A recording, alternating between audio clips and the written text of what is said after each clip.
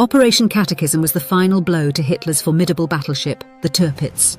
On November 12, 1944, 29 Royal Air Force heavy bombers launched a daring attack on the Tirpitz, which was anchored near the Norwegian city of Tromsø. The bombers, flying from bases in northern Scotland, caught the German forces off guard, and the Tirpitz was unable to defend itself against the onslaught. The road to Operation Catechism. The Tirpitz had been a thorn in the side of the Allies for nearly 3 years, posing a significant threat to Allied shipping convoys travelling through the Norwegian Sea to the Soviet Union. The British had attempted to sink the battleship multiple times before, but it had proven to be a elusive target. The final battle. On that fateful day in November, the bombers flew individually over the Norwegian Sea, rendezvousing over Tornetrask Lake before proceeding to Tromsø.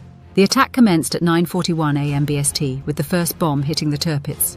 The battleship was struck by 2 tallboy bombs, which penetrated its armoured deck, causing extensive damage and flooding. The Tirpitz rapidly listed to one side and eventually capsized at 9:52 a.m. BST. Aftermath.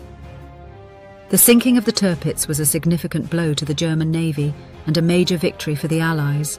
The battleship's destruction was celebrated in Allied countries and Norway, and it marked the end of Germany's ability to threaten Allied shipping convoys.